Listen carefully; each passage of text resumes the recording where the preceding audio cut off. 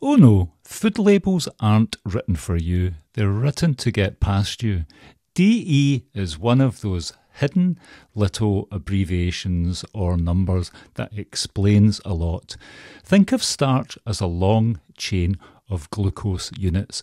When you break that chain into shorter pieces, it behaves less like starch and more like a sugar.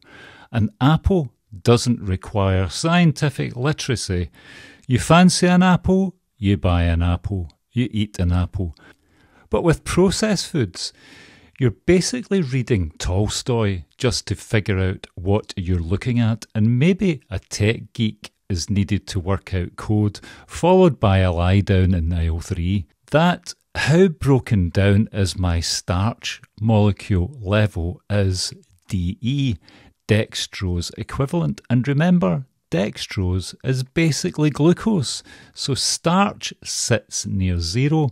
Maltodextrin is usually in the DE 3 to 20 range, and pure dextrose or glucose is DE 100 because dextrose is just glucose.